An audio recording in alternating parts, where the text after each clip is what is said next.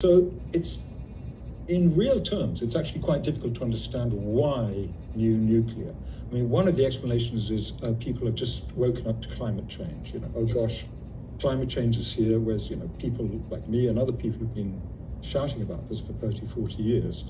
And there's this idea of, oh, I know what, we can resolve all our climate problems with nuclear.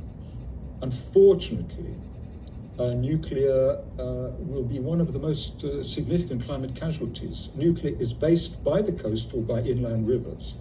We know and the reason for this is that nuclear needs very significant cooling for the reactors and for the spent fuel ponds. So it needs to take lots of water to cool these very hot systems.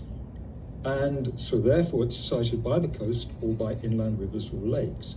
Now the problem is, we know the problem is, and we can look at the models, what will happen to our coasts, but more importantly, there's a thing called storm surge, which is basically when certain atmospheric conditions meet high tide, the sea basically ups and moves inland.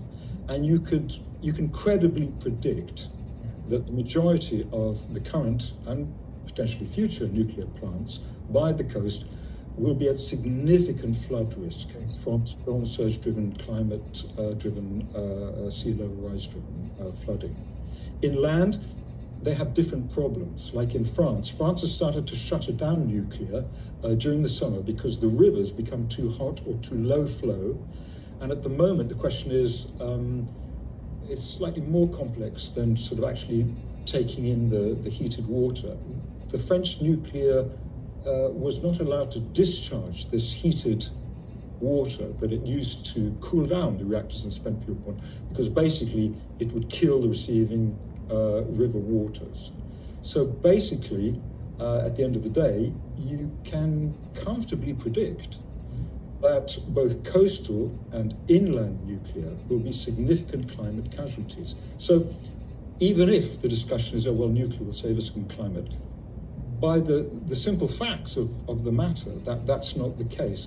But perhaps, people are more concerned about money these days than other kinds of issues. The key issue about nuclear is that it's not only, it's very, very costly. So therefore there's things called, so if you spend all this money on nuclear, you won't be able to spend the money on things that we know we can do here and now. And also the other key thing about nuclear is it's very late. Now, the UK government published a report a couple of years ago, which is, good research, which states quite clearly that on average, new nuclear takes up to 17 years